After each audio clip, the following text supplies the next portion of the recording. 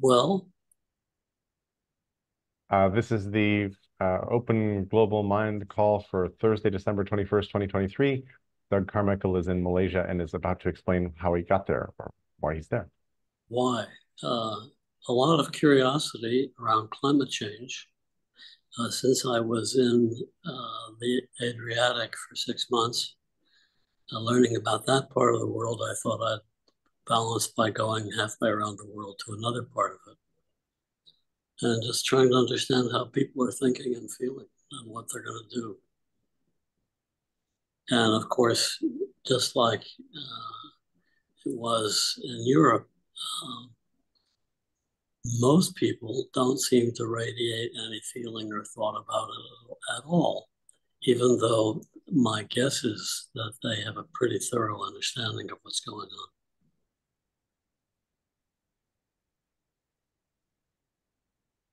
That's interesting.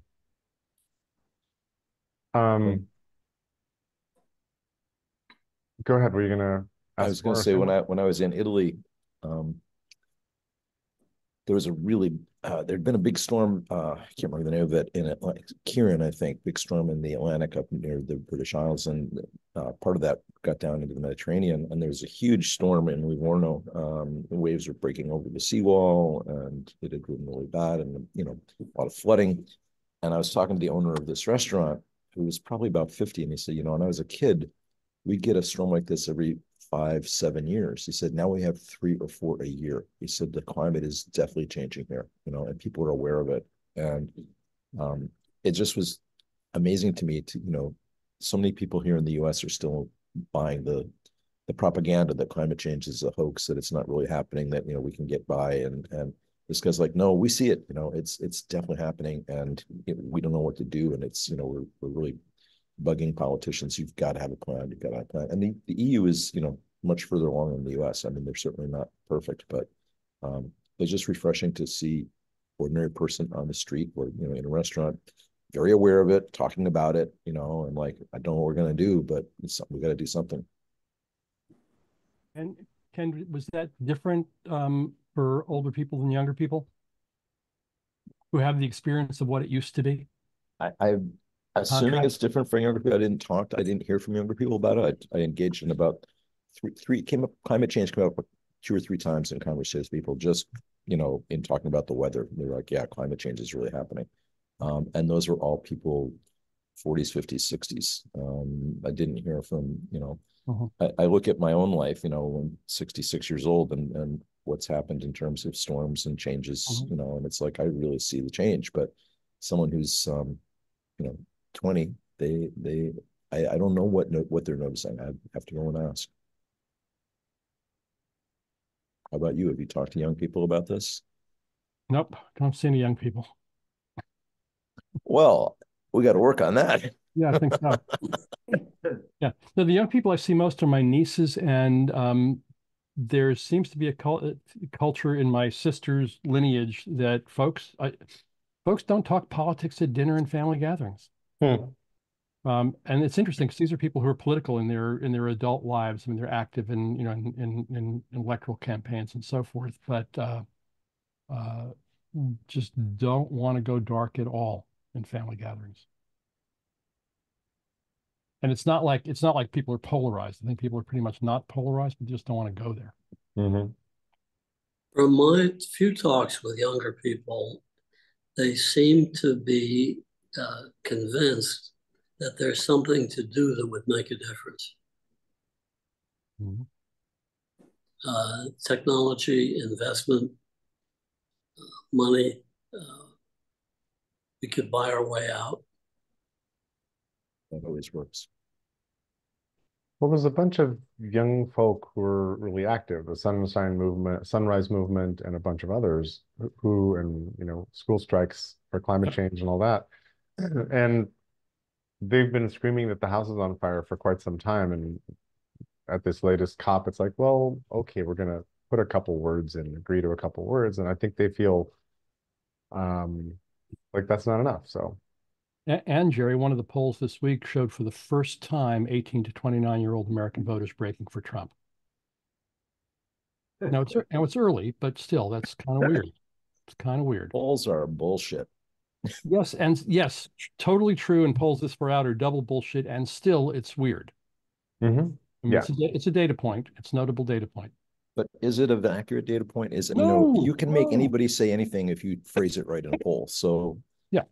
isn't this just more propaganda for telling people to be afraid and I refuse to look at polls. You have very strong media filters, and I commend you for it. I'm not able to. Try. I could try. Yeah, that would be. Where you say you're not able, have you tried? Well, there you go. So we don't have a topic, and this is a topic week. And I think I said in the invite just an hour ago that we should wander around and find something that we'd like to talk about and go for it. Mhm. I want to. I'm posting to the chat an article that hit me yesterday by Antonia Scatton from her Reframing America Substack, and I found this really clear and enlightening. I don't know that it had new news, but I thought her expression of what's up was really crisp. And one of the things she refers to is framing. And let me just share my screen for a sec. So these are my notes about the article, if you haven't read it, etc. And here are the 5 reasons to dump Trump, blah, blah, blah, what we're doing Not next. not seeing your screen. Oh, I got interesting. it. I can I'm see it. saying it. I'm seeing it. Really? Gil, is it showing up for you? Not yet. Oh, that's No. fascinating. Maybe it's just taking its time to get to you, but Well, yeah. because I'm further away than Doug. Yeah. Am I the only one not seeing it? Yes. Apparently. That's weird. I've never seen that happen before. That's Okay. definitely weird. Wow. So Wow. let What me can I try toggle here? What can I kicking toggle? around. Maybe Boom, boom, boom. My How is that possible? I know, and you're seeing the rest of us, right? I'm seeing gallery view. Let me try speaker view. That's so weird. No, I don't have your screen. That's strange. Okay, we'll just keep going. Okay, so Wow. I'm showing the article titled "Top 5 Reasons to Dump Trump and MAGA Now," which I leave a little mark excellent next to articles I think are excellent. And one of the things she does is she says, "Look, the first rule of framing is that what you talk about is what you get." And that's connected to basically the notion of framing, reframing, Lakoff, and a bunch of other sorts of stuff. But um, I've been noticing recently, and I was just thinking, gosh, I should make it more explicit in my brain. But Trump has been doing things like, no, I'll only be a dictator on day one, right? That is engineered, crafted to spin everybody up, froth the right, froth the media, get everybody talking about Trump. And here she's like, if and when we do talk about Trump, we should talk about the Trump we want, because you get what you write, what you talk about. The Trump who is pathetic and soon to be irrelevant, a failed businessman and habitual criminal who will most likely be in jail by November. Our words should make him seem smaller and weaker, not bigger and stronger. But she's really saying, let's not do that even. Let's talk about the positive futures. Let's sort of go, you get what you talk about. And weirdly, even though there's these scary majorities in state legislatures and a bunch of other stuff, and the Supreme Court is tilting the wrong way for people who lean the way we lean, weirdly, the strongest weapon that Trump and his people have is everybody else crying out about them and screaming about them. It's sort of like bin Laden using American technology as a weapon against America. It's very much metaphorically similar in my head to that. It's like we are being hijacked very intentionally with and Trump is a I'm afraid that Trump is an absolute master at picking shit to say that will get picked up by everybody, that will spin everybody into a tizzy for 3 days or however long the attention lasts. That's not so radical that it gets booted and off stage all of a sudden. A miracle act that I don't understand because Howard Dean gets kicked off the campaign trail for screaming hoarsely to his troops, exhorting them, and a week later he's not on the campaign trail. I've never understood what happened there. I think there was like shit behind the scenes. Go ahead, Gil. Um, Trump is a master of this. That's one piece. The media depends on eyeballs. That's another piece. Mm-hmm. You know, if it bleeds, it leads, etc. Don't think of an elephant. Human nature is another piece. And whose interests is all this stuff happening in is another piece. I mean, in 2016, the last numbers I saw said that Trump got something like $2 billion of unearned media. Mm-hmm. Bernie Sanders, for most of the campaign cycle, was largely blacked out. Still got 44% of the vote in the primaries. But the playing field was remarkably skewed. And what's the other thing I was going to say about this? MAGA. What was the last question you asked? I kind of went backwards here. How did Howard Dean get Oh bounced yeah, and Howard Dean. so quickly? Two parts to that. One is that well, the game was different then.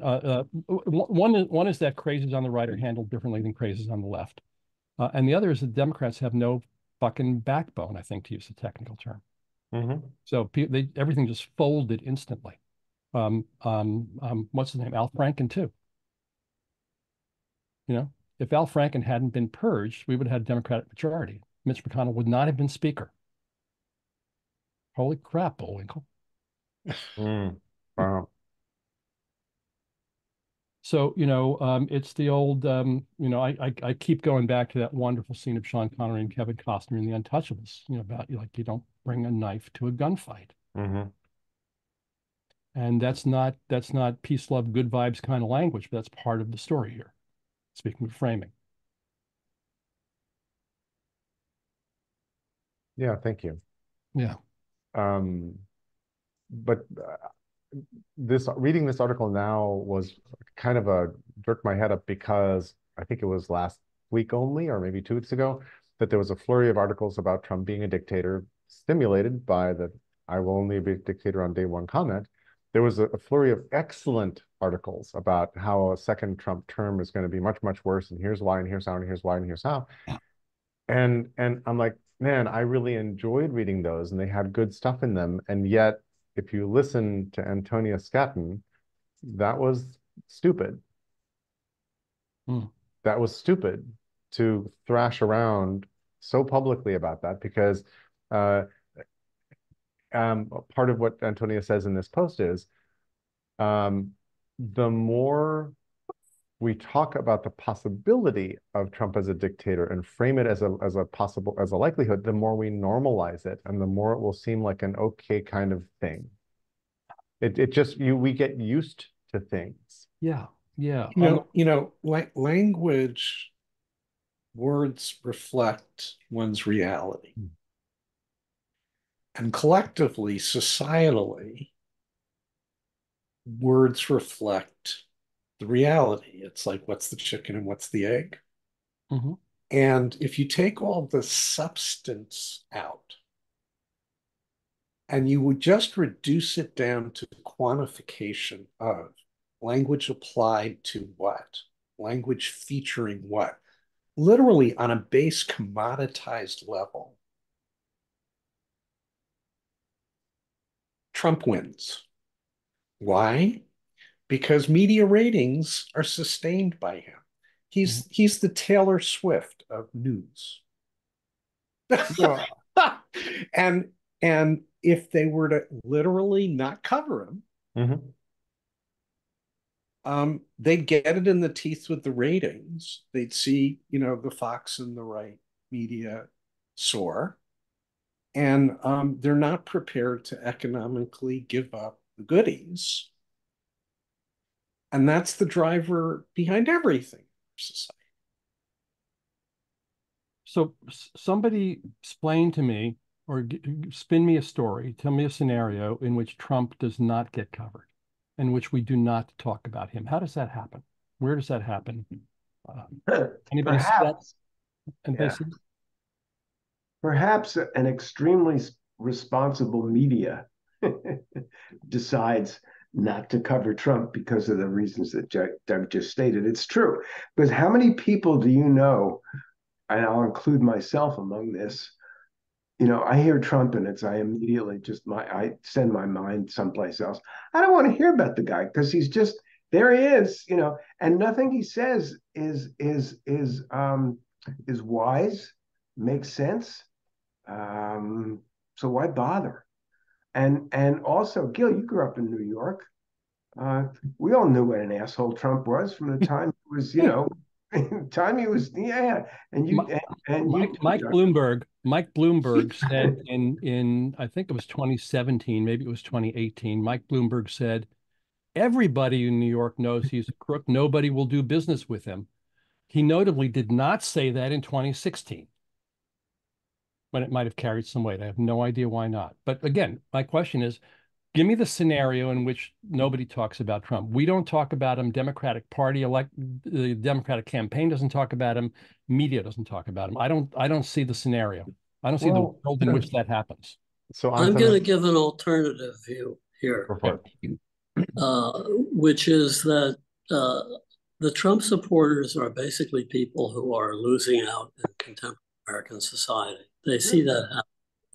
So they want somebody who's going to blow the system apart so it can reconfigure. In that mix, the Democrats are basically absent. The Democrats have shifted from being the party of the working class to being the party of the professionals. It's basically the professional class benefiting by the current approach to climate change, which is to invest like hell, make money as fast as you can, and treat the whole thing as a big success. So that what we're getting actually is structurally fairly understandable and sound. And by looking at Trump as being the bad guy, we're missing the dynamics of what's happening. Completely agree with you, Doug. And I think that's what was at work in 2016 when Bernie was the only one among the Dems who was telling that same story and was aiming at working class and played well.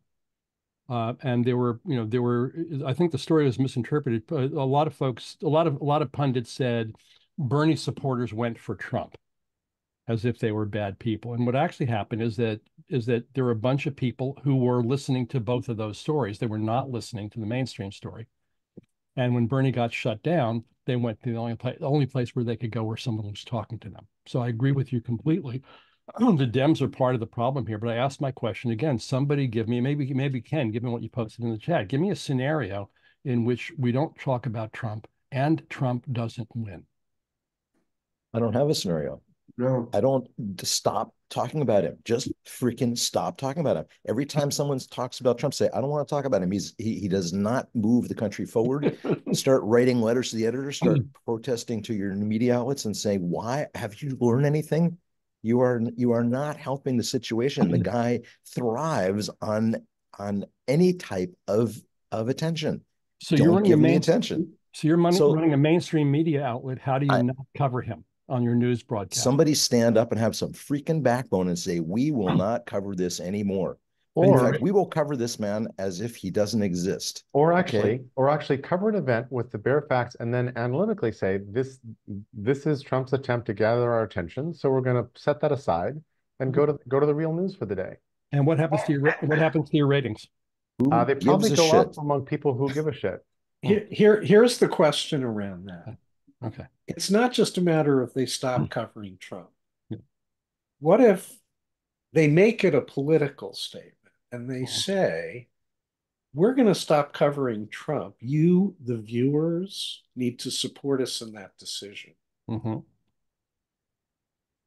That has not been the dynamic with the media and their viewership for a long time. Yeah. Well, it's sort of what Pacifica does. Yes. It's sort of what Pacifica does. Yes, that's the model. And if mainstream media borrowed a page, I think they could actually appeal to their base, people interested in being informed, to show up. So we have to buy out MSNBC and take it in this direction, huh? And do it fast. Well, buy it out or just support it with our eyes and ears.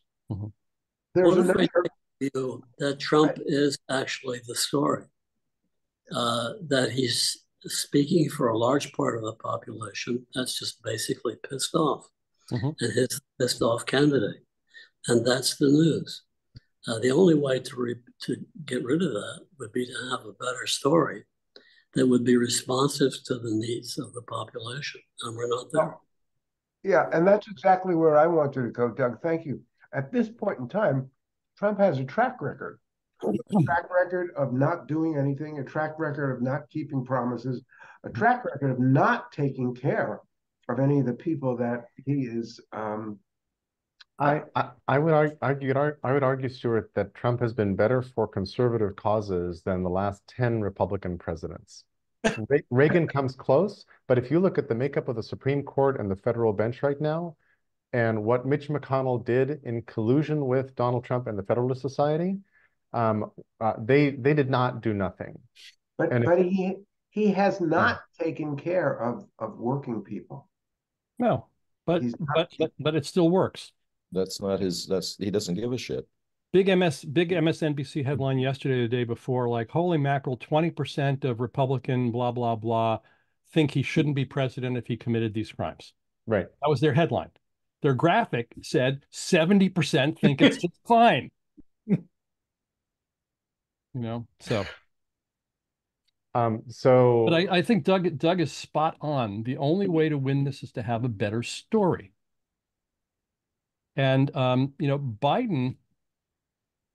Biden's been one of the most successful presidents in a really long time in terms of what he's accomplished and what he's gotten through a hostile Congress. I mean, stunning to have gotten those bills through a hostile Congress. That's not what the media covers. That's not what our friends at the polls, that's not what the polls indicate. So there's a better story that's not being told. And then there's the story that Doug is focusing on, which is that there's all this shit happening in the world that pretty much, quote, nobody talks about. So that's the media's issue right there, is they're not covering the real news. They're covering what generates profits, what generates eyeballs on pages. And until we can shift that, we're going to continue to have the problems we have, which in one way, it's like, fine, just put the pedal to the metal on the road to hell. Let's get there as fast as possible because it'll all break down. But then we have what's there to replace it is the real issue. I mean, it's fallen apart one way or another. The Democrats and Republicans are both incredibly beholden to big moneyed interests. We need big money out of politics. There's people working on that. Lessig's working on that. There's lots of progress. I'm not saying despair, but I'm saying paying attention to Trump is it's like looking down at the board, the separation of the boards when going across the bridge. Your bike tire is going to go right into it. Aim high. Just keep looking forward of what will work. When I think of the success of the civil rights movement, Black people in this country they were just completely disenfranchised. They didn't give up. They didn't say, well, it's never going to happen. They said, there's a check here. It's a promissory note from the United States government. The Constitution says we're created equal. We're here to collect. We need people to stand up and do that. And I think that's one reason why young people are disgusted by politics. They see it doesn't work. So they're drifting away, which is a very dangerous thing because that means they'll end up in a freaking camp somewhere or deported. But, this is the reality that's out there. And as a individual person, my sanity depends upon not paying attention to Donald J. Trump because the man is an insane crazy making generator. He generates craziness and people freak out. And I refuse to buy into that. And people in Germany wrote off Hitler as a crazy guy who's not going to amount to anything either. So Hitler came to power with less than 20% of the vote. Yeah. Well, guess where we are with Trump. What matters is not what's the fair number. What matters is what wins in the game that we're in, which is a weird game. Civil rights movement is a great example to look at. And I'm glad you brought that up. So what do we have there? So we had the nonviolent direct action all over the South. We had that arising not out of random, but out of deep, consistent training for years of cadres of people who could do that. I mean, Rosa Parks was not a lady who got fed up one day and sat down on the bus. She was an operative who had been trained at Highlander Center as part of a campaign to do that. So that's one piece of it. But the other piece of it is, yeah, you're old enough probably to remember this, is the television footage of Bull Connor in Mississippi and people being fire hosed and people being beaten, and that was on the news in the North, and that was part of the political context. And Dr. King spoke with President Johnson on a somewhat regular basis. I mean, worked the politics of it both. So it was working at all levels. There was demonizing Bull Connor and George Wallace. There was sitting down at lunch counters. There was background organizing work, all of that. We've got some of that today with the Sunshine folks and the lawsuits. We don't have a party that's doing that in any consistent way. So, So, go Stuart, ahead. Go I've ahead. been trying to interrupt for a while here, Go so I ahead. raised my hand actually. Go ahead. Yeah, I just saw that. It was the first hand raised. So please. Thanks. So you have to raise your hand and then call on yourself. Yeah, exactly. So I'm doing that. So a couple things. Selling Bidenomics was failing. Like they tried that. That was the strategy for the campaign so far, and they're all kind of giving up on that, saying, "Whoops, that's just not working." And then I think that there's an interesting opportunity to go meta and I think this is an opportunity both for the Democratic campaign and for the press. But Jeff Zucker was the head of CNN News back in the day and is complicit in Trump's rise because he was also the producer of The Apprentice. And there was a moment where Mitt Romney tried to throw his body across the Trump campaign in 2016. Yep. And he did a really badly done speech where there's PowerPoint basically shining on his face. He's standing in front of a projector and he's like, "This man is bad. We should not vote for him." And then what happens is, an hour later or the next day, I'm forgetting exactly what it was. I'm sitting I'm visiting my mom and I'm watching House, and she watches CNN all the time or CNBC or whatever. And there's a full screen where there's a stage, Trump about to rebut or reply, right? There's a big stage with an American flag, and then there's talking heads on the left. And it's the screen stays like this for an hour with nobody on screen, just waiting for Trump's reply. Then they give Trump an hour of free airtime where he pimps his hotels, eviscerates Romney, does a whole bunch of other shit. And I'm like, wow, that was masterful. And I gotta say, his followers are all thinking, look at what he can do. And not just free media, but he can jerk these people around. He can light their fuses. It's insane and real. It's a form of modern power. Mm-hmm. So then I had the thought, if Jeff Zucker had been responsible, he might have said, "Hey, okay, guys, turn the cameras on me. Stop showing him. Turn the cameras on me." And he would have looked into the screen and said, "My fellow Americans, we've been hacked." Yeah.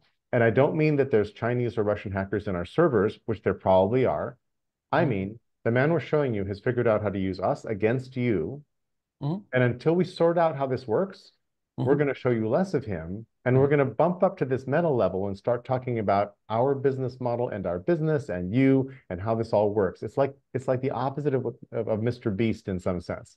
Mr. Beast is one of the most popular YouTubers, makes a fortune on it, pours most of that money back into the show, which allows him to do ever larger and more spectacular stunts, et cetera, et cetera. But he's created this crazy vortex of attention, and he is extremely explicit with his followers that, hey, the more you follow me, the more you hit likes, the more the money pours into this thing, and I can buy an island and give it to somebody, et cetera, et cetera. And he does. And it's this weird kind of crazy little phenomenon that's going on. So let me come back to the meta thing because I think it's actually really important. One of Trump's skills is he is having a side conversation, a meta conversation with his followers. It's an in joke. And when the left and the media froth up, that's the key of the joke. He's like, hold my beer, watch me do this. And then it works. It just works like crazy, right? So the left doesn't understand to go meta. The left is earnestly trying to tell a story of benefits and bright futures. The left is trying to paint like the right as evil and doing terrible things. That's just like a chatter conversation that a lot of people who are convinced otherwise are ignoring because they're not being talked to in the side channel. So I think one of my questions is, how do you open a side channel conversation with people who are, and then with which people? Because there's a bunch of people who are just not going to listen to anything. that runs against the model that's been painted. And then there's a bunch of people who are like critically interested. It's the people who were Bernie people who went for Trump. I think those people were really pissed off about the country and thinking about the country and trying to figure out what the hell do we do?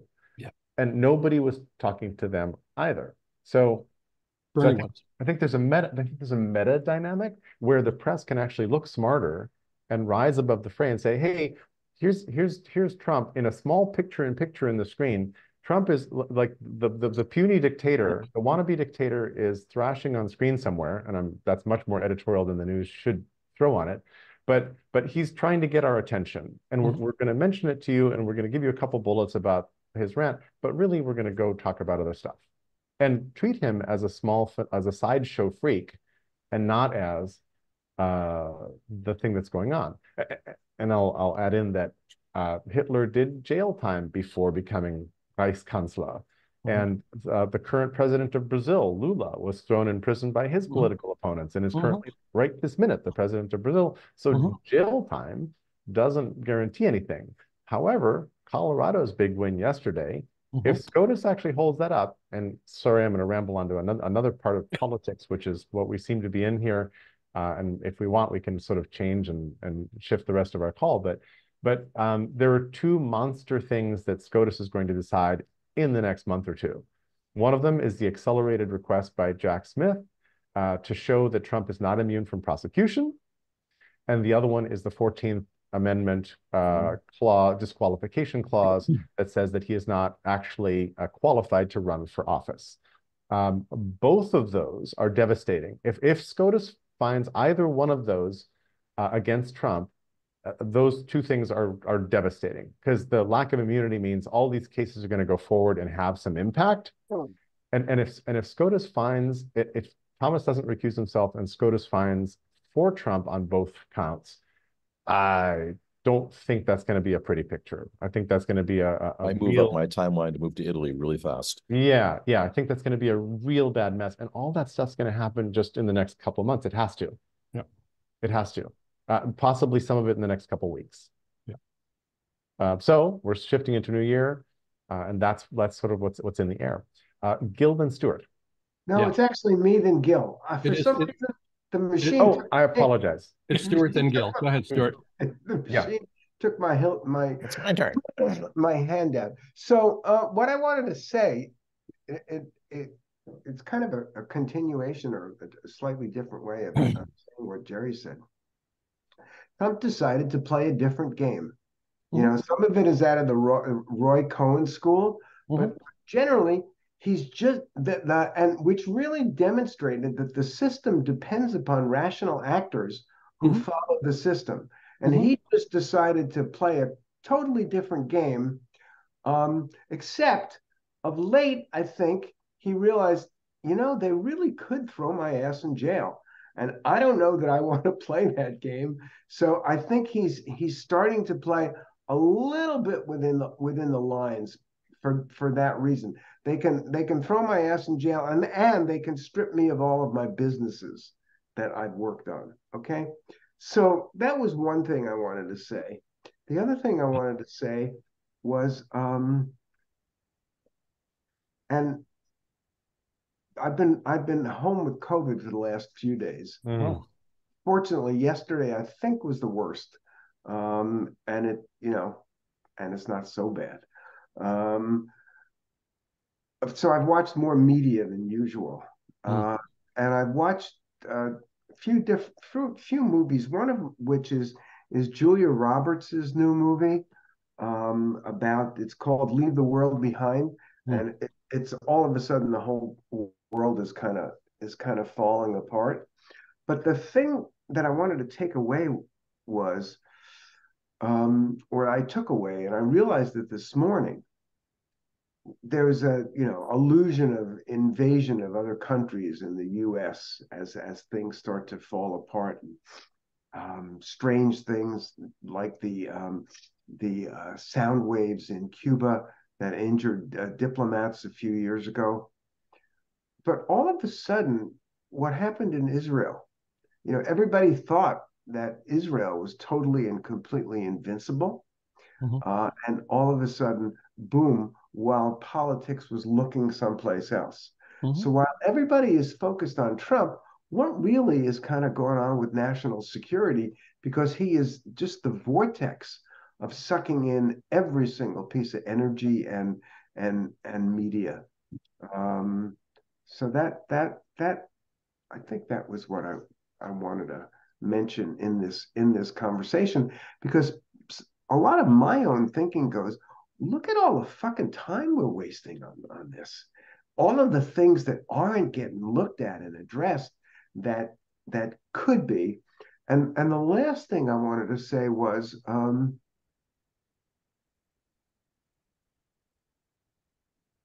this notion of coming up with a better story for everyone of what Biden has been able to do. Is that going to really get broadcast? But kudos to Trump. He's a master of the media. He just doesn't pay attention to what's going on, and he's a master of the media the way he does it. Even in the debates with Hillary, if you think back to them. That's it. Thank you, Gil. Go ahead, Gil. Then I'll jump in a little bit about those debates. Yeah, I want to catch my breath here for a moment after all that. Thank you. Yeah. Master of the media, but he also he found the weak spot, which is that the American system and checks and balances depends on people being in that game, and respecting the rules and playing by the rules. And he said, no, I don't have to do that. So that was never anticipated by the founders, I don't think. Jerry, to what you said, first of all, curse you for Mr. Beast. I had never heard of Mr. Beast, and now I'm going to have to put on my Ken cloak and not go watch him after this call. Good luck on that. We'll see you. So you have fucked up my day. Thank you very much. Number one. Number two, on the shift in coverage of Trump, MSNBC is sort of doing that. I mean, they're all over the legal cases, but they're not covering his rallies. And they're saying, he's having a rally now. We've got a camera there. If anything newsworthy happens, we will cut away and cover it. But otherwise, it's all bullshit and we're not covering it. So they're doing that. I don't know how the other ones are handling that. It has seemed to me for a long time, speaking of the reaction of all this on the Dems, is that this is designed to make the left apoplectic and frozen, deer in the headlights. So I'm coming back to agreeing with you guys in a way I didn't before, but the amount of attention on did you see what Trump did today? Holy shit, this is awful. How could he do that? That whole kind of coverage is immobilizing. A different kind of coverage saying he's doing these things, they're shitty for these reasons, here's what we're doing about it, here's the world we're trying to build, blah, blah, blah, is a different kind of reaction to it. The challenge that I wonder about here is that if the left goes meta, as you and others are suggesting, do they get covered at all? How do you go meta in a way that gets covered? And again, the only good example we have in recent times is Bernie Sanders, who went meta, fought against the blackout, persevered, did pretty well under the circumstances, but he's a very rare character in the American political landscape. I mean, can we take a moment and think about who else in the pantheon has the potential of carrying this kind of story? Who comes to mind for you guys? You mean what political person, or what person, any place in general? Political. Well, the people. Bill McKibben's not a political person, so I would include him. I would include the Sunshine people. Activists, public intellectuals, journalists, and political people. That's a good panoply, and maybe there's some others in there. The single most powerful person in the world right now, this minute, today, is somebody named Taylor Swift. Across all lines, all markets, globally. Within certain bounds. I think that she messes with her brand by jumping into things like this at the peril of her power. I agree, but Yeah. That lens, in response to Gil's question, going outside of the cognitive silo of our age group and tuning into the generational differences of 20 somethings and 30 somethings today, it's a whole different inquiry in terms of who are their lightning rods, or who are their influencers, literally labeled as such. Yep. And the susceptibility of some of them to sort of decide this question is relevant in their lifestyle cultural frame. Yeah. And that's not like a stretch. Yep.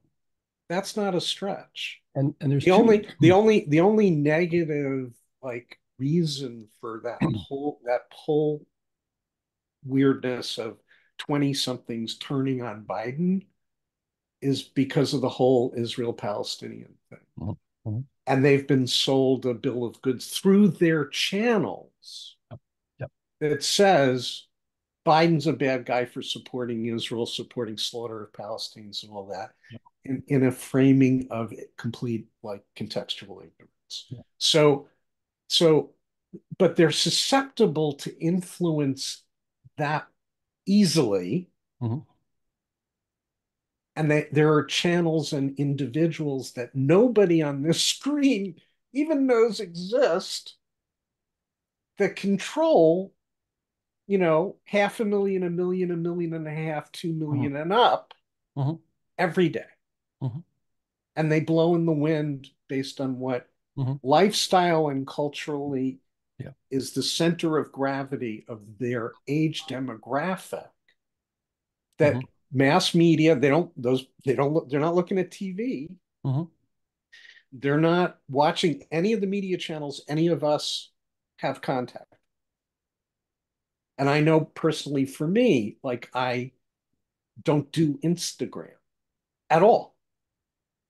And their attention is 80% driven by Instagram. So I think it's about getting out of our silo and our box and thinking more creatively about how to affect constituencies where they are living. Really briefly on the debates with Hillary, I just want to throw this in. Trump is really aware, I think. I did a series of 6 videos after the 2016 election about dealing with Trump, and this is in there. I'll post a link to that playlist in a sec.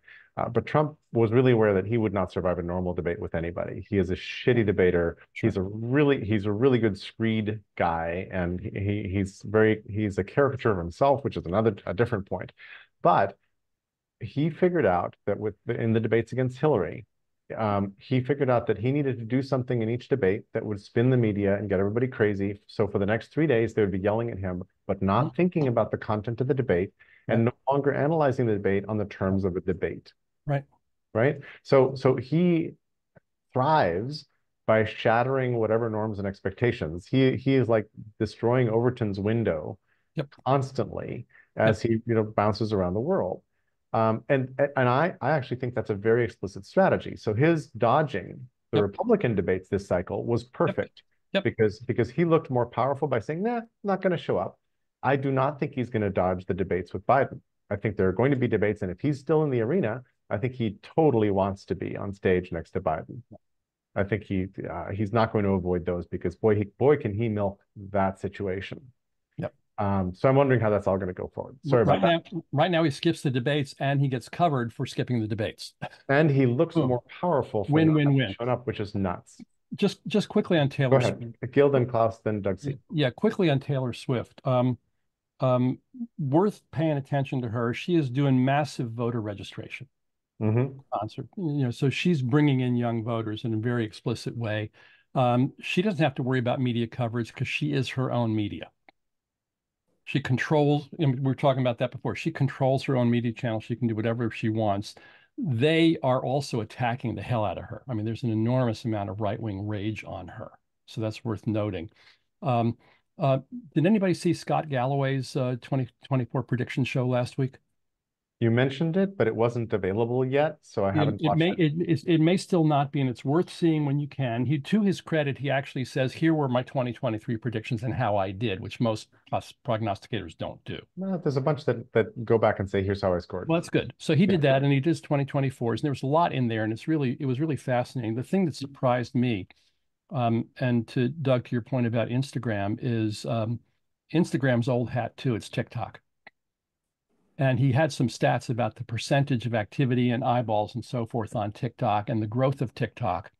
And he said, from an investment point of view, this is something to throw money on because it's growing, booming, but do I really want to invest in a propaganda channel, controlled by the CPC? But he looked at the attention of different demographics on different platforms. And we are absolutely effing clueless. Speaking for myself, I've never been on TikTok. I don't do Instagram, so I'm an old boomer guy who's on Facebook and what Shitter and the other things, but that's not where the kids are. And he interestingly talked about it in the context of entertainment industry futures, said this, Netflix and so forth is dead compared to TikTok. You got Hollywood's dead. You got hundreds of people or thousands of people making movies, and you've got hundreds of millions of people making stuff on TikTok. The size of the volume of traffic on TikTok is astonishing. Yeah. Absolutely astonishing. Go ahead, Klaus. Yeah, listen again. I don't know that we need to look for a person. I think we need to look for a mindset that is shifting and connecting. Yeah. So in my world with farmers, for example, and I think we need to radically increase the granularity of the conversations. Because we're bouncing around in generalities, and that doesn't really connect. So, for example, farmers. The Mike Johnson House of Representatives right now is hell-bent on walking back the IRA, the Inflation Reduction Act, and the monies that have been allocated there for climate change mitigation issues, for example. So that whole, you can't wrap your mind around the energy that the industry is putting in to avoid having these investments go forward. So in the Farm Bill, for example, there's a specific item, $20 billion allocated to what is called the conservation programs, Title II conservation programs. That pays farmers for roughly stated ecosystem services, regenerating their soil, making the soil functioning again, to absorb and hold water, to increase the microbiota inside the soil, biodiversity, watershed repair, and all of those things. They want this out, right? I mean, they absolutely want this money out because it will impact the entire food industry. So conversely, I'm working, with the Regenerate America team on building farm-to-table market systems, meaning you recreate the aggregation capacity, processors, logistics, and engage retailers, catering operators, and so on, to shift their menus and their recipes and all of that. Now, 90% roughly of farmers vote Republican. A lot of the small farmers, and the Republicans have somehow managed to associate regulations, regulatory frames with Democrats. So all these crazy things they need to do, and the distortions caused by crop insurance, and I mean, I could give you examples. You just can't believe how crazy this stuff is and how destructive, to the environment. Farmers think, yeah, this is these crazy Democrats, these liberals who come up with all this crazy stuff, when in all reality, It's from the industry who put their lobbyists, into the regulatory. You have heard about the revolving door stuff, right? That's how this thing really happens. And the farmers don't understand it. The information just doesn't penetrate there. And a big thing has to do with the inability of well-educated people to communicate with a farmer, who basically thinks that, there are higher powers in charge of the climate. Why are you talking about the climate with me?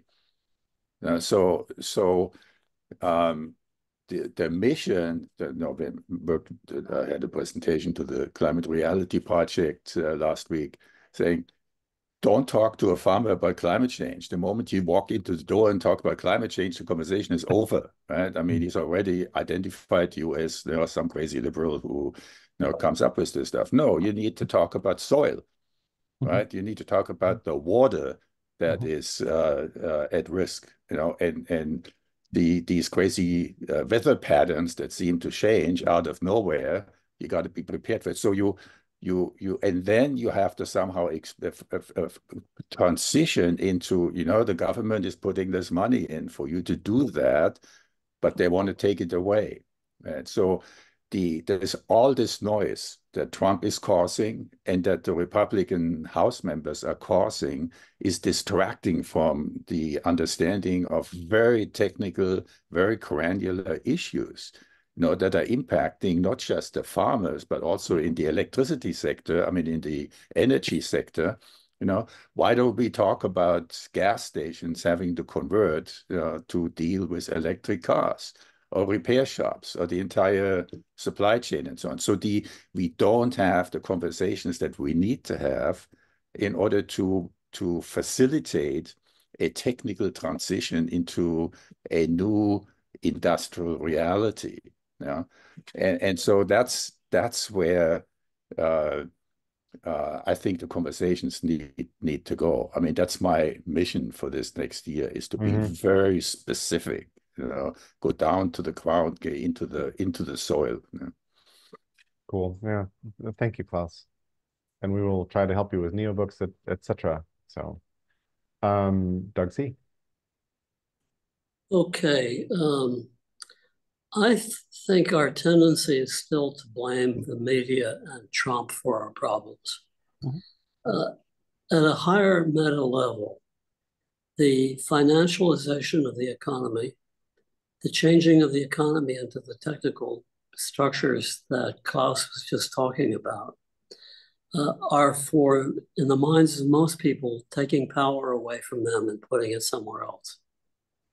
And if we don't understand that, we're not going to do better. The going after Trump and the media is the wrong way to go, because in fact, they are reflecting the reality that people live in much better than the left is doing. In fact, there really is no left, because the left progressives support the financialization and the technology base for a new society. And people don't want to go there. And they're probably right.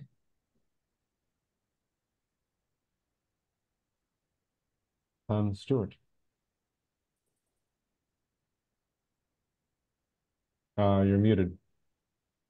There you go. Just from the last few comments that were made, the whole notion that the system has become too big, it's imploding on itself. And I'm back to one of the many wise things that Schmachtenberger has said, that the systems are so big that there's always going to be some folks that choose to game the system, as opposed to thinking in terms of what would be the best solution for more people. And that's what we've got to it, and that's where we've gotten to at this point. At this point in time, it's not about the best solution. It used to be that people from both sides would get together and come up with something, but now that game is over. I don't know how it functions. I really don't. Looking from the outside, how does that function? And you've got to be crazy to actually choose to to work within that system in certain ways. At least it would make me a little crazy. So people are retiring out, a bunch of people, many of whom are the moderates that would have been great to still have around. And also, this last Congress was the least productive Congress almost in history. They passed kind of nothing. So I don't know how that plays out in the next election cycle. We'll see. Yeah, and I think Biden was able to get shit done just because he knew the way the institution worked so well from 50 years involved there. Yeah. Well, it's not just that he knew the way the institution works, is that he knew how to have conversations with people that could move things into votes and decisions. I mean, he got shit done, but look at the vote counts. He had lots of Republican votes on every single thing that he passed. Now that is something worth thinking about. Like, how did that happen? Why did that work? What did he do? What were the deals like? How is it possible in the most polarized and, like, Jerry, to your point, ineffective Congress in forever to get some massive things through? Supposedly, Gil, Yeah. Biden is an anachronism in some ways, left over from an era before, quote, Gingrich made everything a scorched earth policy. And before, when Congress people used to move their families to Washington, Yeah. they would interact with each other all the time. Now they just go home every weekend to raise money. No, that was Newt did that to break the collegial relationships that people had with each other. So, yeah, so that's gone, but you can't say Biden's an anachronism if he was able to pull this off. What did he do?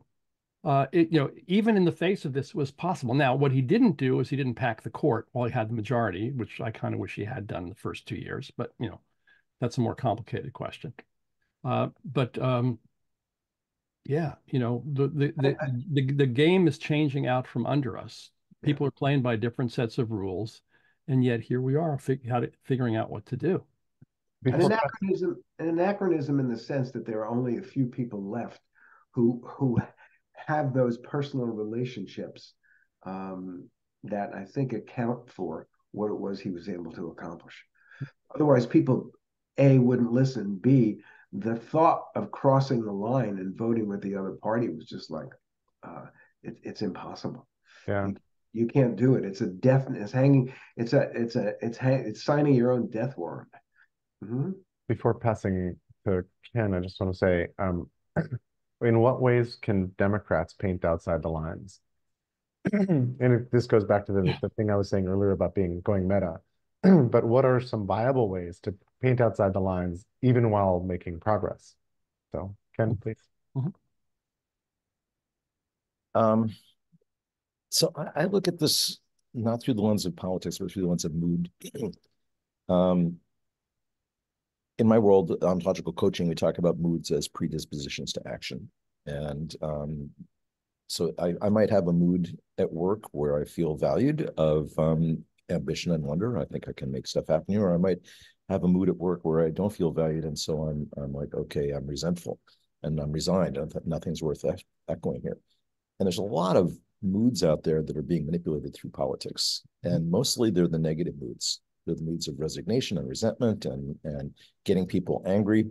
I remember reading something about, all the people who were protesting the Vietnam War. Yeah, a lot of them were protesting out of a genuine concern, that the war was morally wrong. A lot of them were just saying, I'm out here because I want to stick it to the man.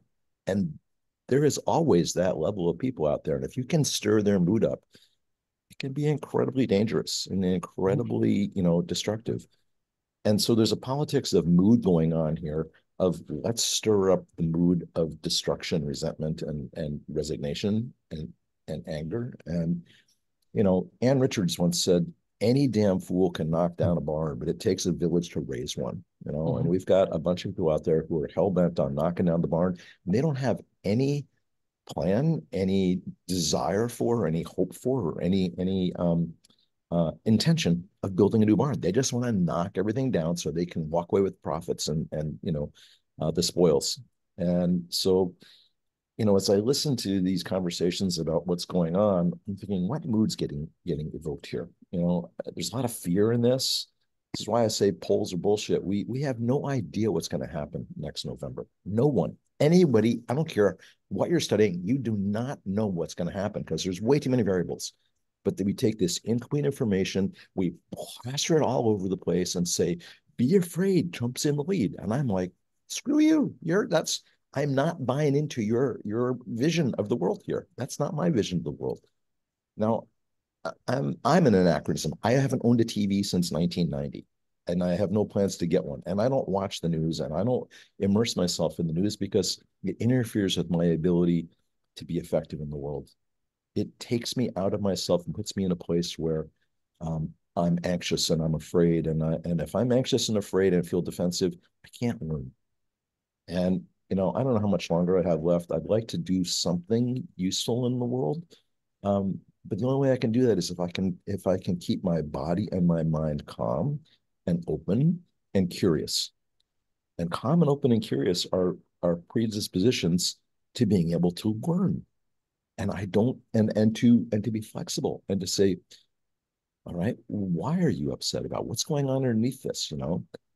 And people get too caught up in the, oh my God, oh my God, oh my God. It's not effective.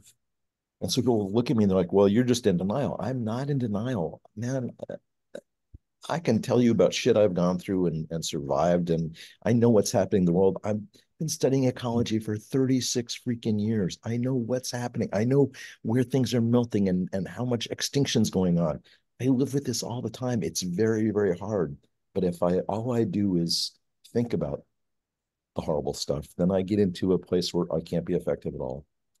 So I very consciously choose not to engage in certain conversations. The fourth of the 5 wonderful precepts from Thich Nhat Hanh talks about the importance of what you take in, not just your diet, but also conversations and media that you allow into your system. It's not that I am ignoring this because I don't think it's important. I'm ignoring it because it's important to my soul. It's important to my personal development, my ability to be effective in the world. I scan the headlines. I hear the conversations. I'm as informed as I need to be. I will not give my time and attention over to propagating negative, be afraid stuff. I'm like, what can I do? What's good risk assessment and what's good mediation and amelioration here? And then what can I do that's focusing on what is possible and what's going to wake people up and put them in a mood of, we can do this. Obama was really effective because his phrase was, yes, we can. How many people want to say, no, we can't? I want to be on the yes, we can side. Mm-hmm. So that's what I'm focusing on with regards to the moods that get manipulated and not the facts or the stories.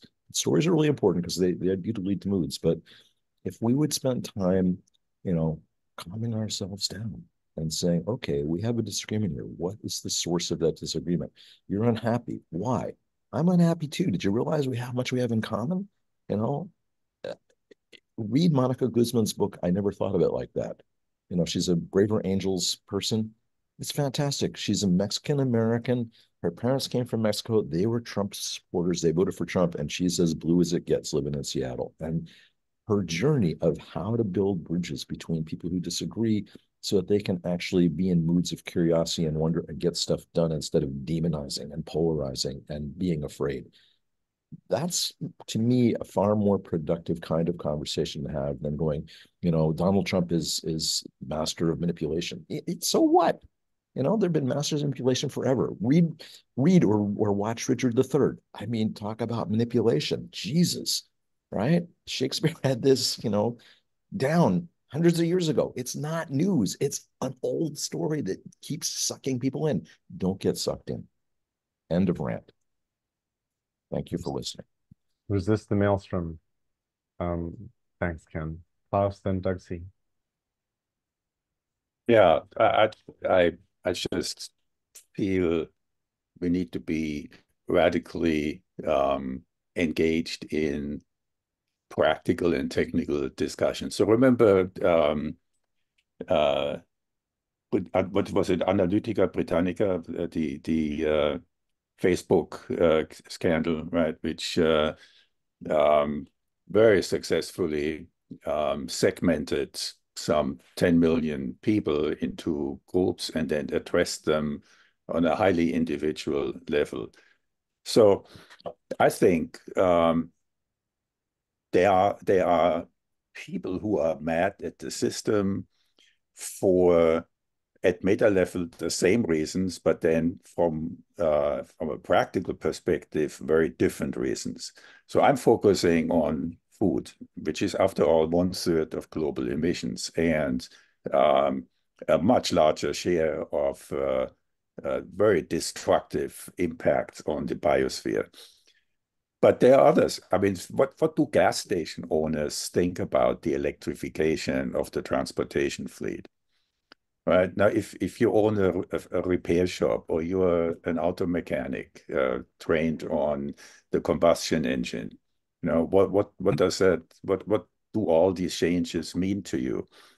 And when it comes to that, to engage with people where they are at, right, at the very personal, practical level, um, and then link that to the behavior of the political process, what is actually happening to them. So I totally ignore conversations, but I watch actions. So when you see what they are opposing and proposing in the House right now, you see the footprints, the fingerprints of the industry all over them. They're amazingly biased, in the way they're supporting the fossil fuel industry, and that reaches into the food and agriculture sector as well. So if you just focus on what does that mean for a farmer, what does this mean to a food processor, the small business? Because I mean, there's a guy, a PhD from working for Bayer and Monsanto, who is on LinkedIn, explaining to people they shouldn't be worried about pesticides and all of this stuff because there's just not enough in it. I mean, it's just insane, how the industry is operating on so many levels. But what does it mean to the farmer? And how can you incentivize, small scale local businesses to focus away from all this noise on very practical steps? My Congress person is a Republican, and she's on the Agricultural Committee, and I'm now publishing every once in a while an article in the local paper that's holding her feet to the fire, because I'm being very specific about the impact of legislation that is in the works, and she has to defend her position now, and so that talks about the very technical, down to earth, highly granular issues. So I'm just, in general, trying to get away from meta level down to, where's the action? Where does it matter, to people who are so mad and upset right now? Thanks, Klaus. Go ahead, Stuart. You need to unmute. Thank you. I didn't want you guys to hear all of my coughing. I was just curious, Ken, did you talk to any folks in Italy about the Berlusconi phenomenon? Because in some ways it's a little parallel to Trump. Did not. Okay. I avoided political conversations for the most part. I was just trying to enjoy the countryside and the food. Mhm. Beautiful. The Aperols. Thank you. I will say something important, though. Excuse me, Doug.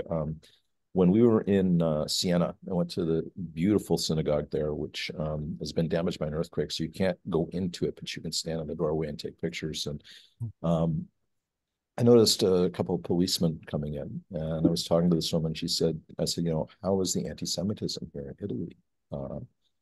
And she said, actually, Italy is an island of friendliness towards the Jews in Europe compared to other countries. And she said, you saw these policemen, they come by a couple of times a day at random times just to let people know that they're patrolling, and they're very friendly and they're respectful.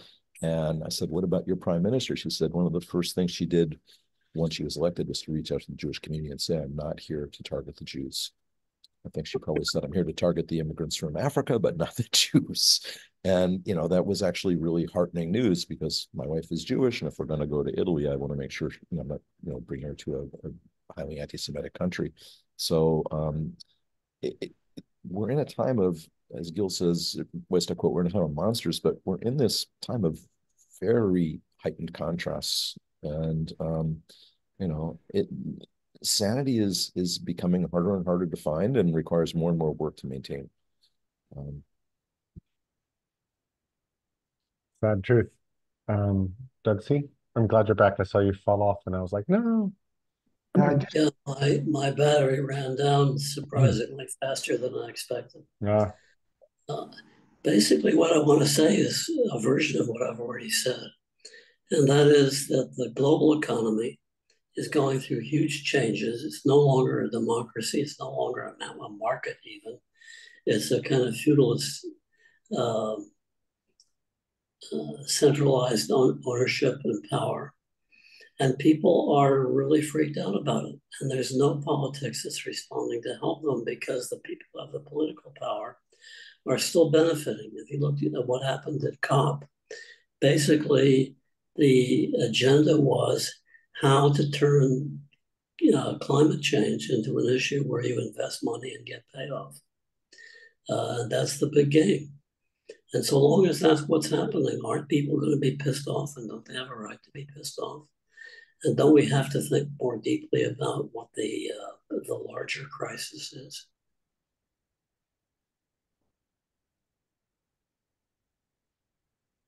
End of rant. Thank you. Oh, I think he was putting his hand down and turned off his device. So, we have like 15-ish minutes left in our call. Shall we change the tenor and go anyplace else? Oh, there we go. Thanks, there. What a great idea, Jerry, when you put out the little note this morning. The first thing that came to my mind was, why don't we talk a little bit about, as Pollyanna and childish as this may seem, why can't we act all year round like we act around Christmas time? That was the theme that popped into my mind. Why can't we treat others with kindness? Who's we? We as me, Ken. Thank you for that. Why not? Okay. And yeah, and I think I do my best to do that. But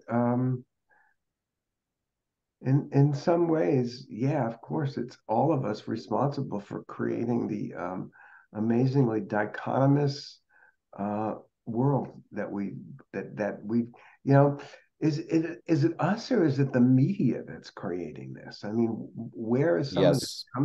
where's it come where's it yeah, of course it is. It's argutainment. It's what puts eyes on written text and what grabs people into media, one against the other. It's such an interesting phenomenon of our culture.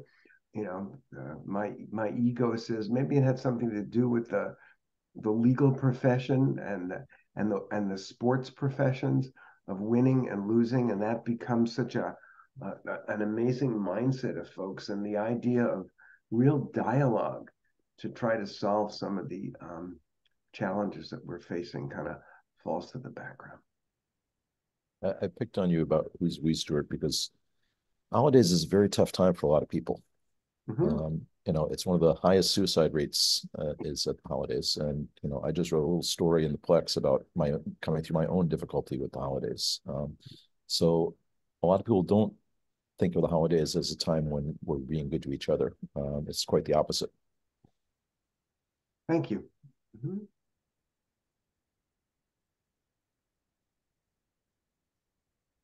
It reminds me of right after 9/11, about the time when Bush basically said, go shopping. The best thing you can do is go shopping. America open for business. I A was so shopping bag tempted. with handles with a flag. I mean, oh Jesus, what was that about? Yeah. I was just so tempted to create an alternate speech for what I wish he had said, which was, hey, especially those of you in New York, when you're getting on the subway right now, you are looking at each other with new eyes, with a sort of tenderness and vulnerability and a sense of shared experience and trauma and some fear and other sorts of things. Let's go deeper into that for a little while. And the best thing we can do is actually step through and into that feeling of care. And let's change the nature of how we interact. And Stuart, I'm sort of working it towards what you were just saying in the sense of I don't want every day to be the day after 9/11, but I think we fail to seize moments when there's a softening of the veneer, there's a cracking of the surface, there's a moment where somebody in position of leadership or something that goes crazy viral pops out of nowhere can shift our approaches or attitudes toward each other or shift the mood, the way Ken was talking about mood earlier. I would love to see more of that. I actually have you just brought to mind a story mentioning 9/11, Jerry. It's an interesting, I think, political story. I was still really active in doing at least one program a year for the American Bar Association during that period of time. And I felt kind of compelled to do a program about 9/11 and the response in New York City, the response of the legal community. And I had a number of different speakers on panels. And I was also, I plead guilty, putting a panel up with a pro and a con. It was during the debate about the Patriot Act, if anybody remembers that, which was right after 9/11. It was part of the Bush administration. And one of the people I had on the panel that I was networked into was the guy who was the head of the Federal Judicial Center, who was a former JAG officer. And at one point in time, he said, Stuart, you have in your mind that I am pro Patriot Act, but what I need to tell you is that there is shit in there that we wouldn't have even thought of asking for. It's just way, way, way over the top. Um, so I guess the reason that I told the story is that even in places that you might think knee-jerk reaction are to one side, not always so. Mm-hmm. Not always so. And right now, I think in the world, in some ways, Liz Cheney might be a classic example of that. Pardon me. Bless you. Wow.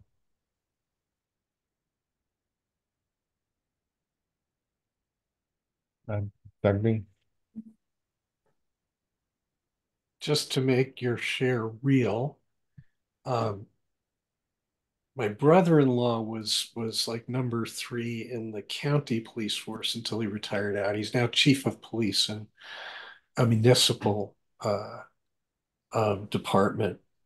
And at the time of the Patriot Act passage, he shared something, and I was like, "What?" Built into the act, every law enforcement officer in the United States, local, state, um, had to swear, had to take an oath, and were effectively constructively deputized as a federal domestic military. That exists. That's in place. That's in place. And I remember I remember my reaction then, and I still carry that at, what has been and what was engineered. Doug, who wanted that in the bill? I have no idea. I have no idea, but Dick Cheney. it's part. I'm sure it was Cheney. He was sort of the architect, but that was one of the pieces, and it was, you know, with an eye toward a national domestic mobilization of police authority. That would have been Dick Cheney, Paul Wolfowitz. Who was the other architects of the Project for New American Century? That was all And the woven into neocon, that. all the Richard Pearl. neocon. Yeah. Huh? Yeah. I was actually at a Business for Social Responsibility conference in Washington, D.C. During that time. I think it was about 2003, maybe. I was And there with you. Yeah. yeah, okay. So do you remember Wolfowitz was speaking and somebody spoke up and said something and immediately was called out as being a Democratic plant. And then he turned to the guy and said, "Mr. President, please continue." Because Wolfowitz is the president of the World Bank, and they called him Mr. President, you know, and it's like, what just happened here? There was something that was a plant. That was definitely an orchestrated thing to shift the mood. Everybody went, "Ooh, it's being in Washington, D.C. after 9/11 for the first couple of years, it was a very scary place. There just felt like a lot of malevolent energy around there." I was there from 2000 to 2003. I spent most of my time in DC. And as a matter of fact, I was at a meeting at the Washington, D.C. Legal. I was doing a project as a consultant uh, when 9/11 happened, and we could see smoke from the Pentagon. Somebody called it out, but I had to leave, Ken, for that reason, or chose to leave. I said I got to get out of here because every time I heard a helicopter, it was like a little bit of PTS. It was like a little bit of PTSD. It just jiggered all kinds of emotions in that context. Yeah, because they were putting barricades all over the place. It was starting to feel very uncomfortable. Case in point, people on the defensive can't learn and they get aggressive in their defense. Like, we have to take care of ourselves and we'll do whatever it takes. Even if it means throwing out everything this country stands for, which is what the Patriot Act did. Yep. So we have a Patriot Act and we have Citizens United, and those are the bulwarks of the problem that we face, that we've been talking about in various ways on this call. And what was the one that undid the Voting Rights Act? That's another important one to remember. Yeah.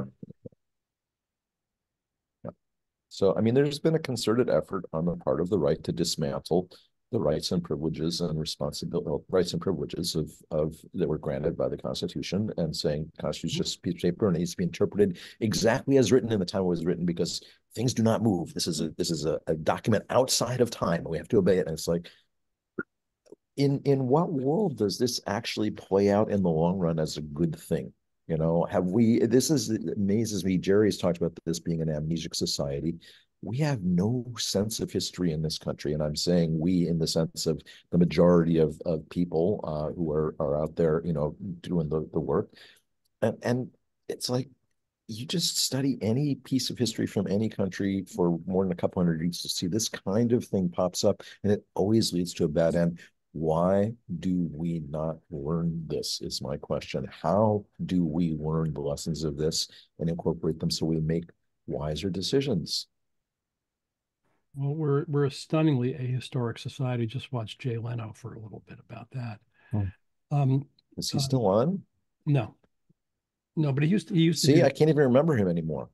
He used to do this thing of going out to the street and asking people questions about obvious, you know, geographical and historical things. And, you know, we're clueless, and, you know, kids aren't taught civics anymore. And so anyway, to your question, and that shared social context is critical. And one of the things the right has been trying to do is to shred the social fabric. So, you know, meta level problem.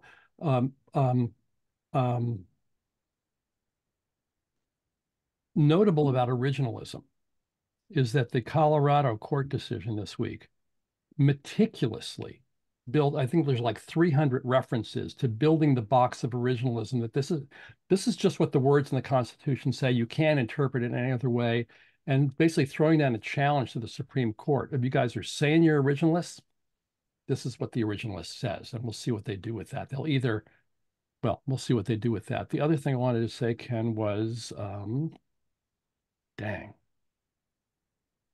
It's tough when the conversation's so rich. There was something else there, Colorado, and I forget what. Anyway, somebody else. I just also wanted to mention, Ken, I wanted to add the overturning of Roe v. Wade is one of the big ones also in terms of Yes, absolutely. breaking down civil liberties, because that's a Roe v. Wade is important, but it's not structural the way that the Citizens United. The Right. others. Oh, yeah, I remember the other thing I wanted to say. Speaking of history, so there's a film that my friend Donnie Goldmacher made some years ago called Heist. The Stealing of the American Dream, I think, is the subtitle. There's a couple of films with that name. This is not a caper film; it's a political documentary, and it pivots around the Powell Memorandum of 1973 or 74, which laid out in detail the Republican game plan that is played out over the next several decades. And very few people are aware of it or reference it.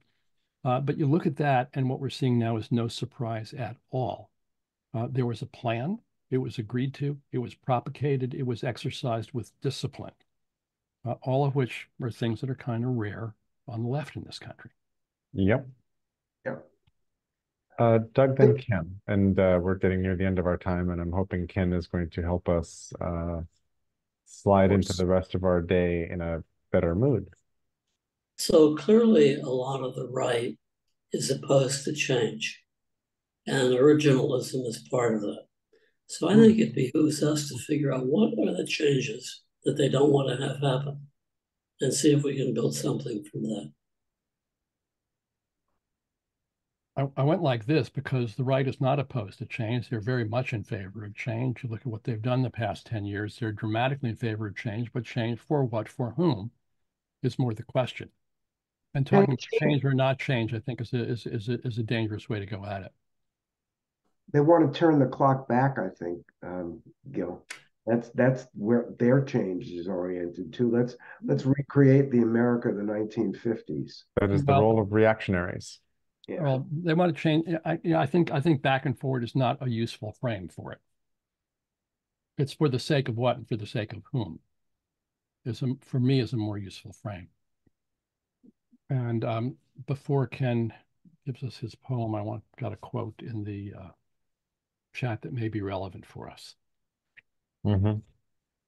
And from Gil's good buddy Hunter Lovins, I watched a panel with her, and she said, the problem with revolutions is that the people who tend to get hurt are women, children, and poor people and intellectuals. Revolutions are really not desirable. So those calling for them need to look at who suffers in revolution. And if you want women, children, poor people, and intellectuals to suffer, then go for revolution. Otherwise, let's go for an uprising rather than uprising.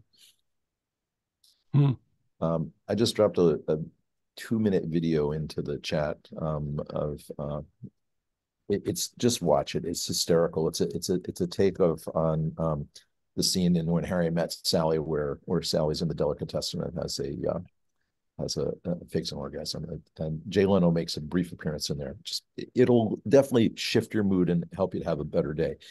But I do have a poem, and as I was listening, I just found this like 2 minutes ago. So this is called For the Unknown Enemy. It's another William Stafford poem. What's the title again? For the Unknown Enemy. Thank you. William Stafford. This monument is for the unknown good in our enemies. Like a picture, their life began to appear. They gathered at home in the evening and sang. Above their fields, they saw a new sky. A holiday came, and they carried the baby to the park for a party. Sunlight surrounded them. Here we glimpse what our minds long turned away from. The great mutual blindness darkened that sunlight in the park and the sky that was new in the holidays. This monument says that one afternoon we stood there, letting a part of our minds escape. They came back, but different. Enemy, one day we glimpsed your life. This monument is for you. Want to hear it again? Yeah, please. This monument is for the unknown good in our enemies. Like a picture, Their life began to appear. They gathered at home in the evening and sang. Above their fields, they saw a new sky. A holiday came, and they carried the baby to the park for a party. Sunlight surrounded them. Here we glimpse what our minds long turned away from. The great mutual blindness darkened that sunlight in the park, and the sky that was new, and the holidays. This monument says that one afternoon we stood here, letting a part of our minds escape. They came back, but different. Enemy, one day we glimpsed your life. This monument is for you. Thank you. It's a wonderful poem. I had never heard it before. Really interesting. Yeah. You know, briefly, very briefly, it reminds me of being involved in a multi-author book years ago that progressive things in the legal profession. And one of the chapter authors shared that his work was doing nothing but capital appeals. And everyone looked at him and said, "How do you do that?" He said, "I go visit my client in jail and find something to love about them." Wow. Wow.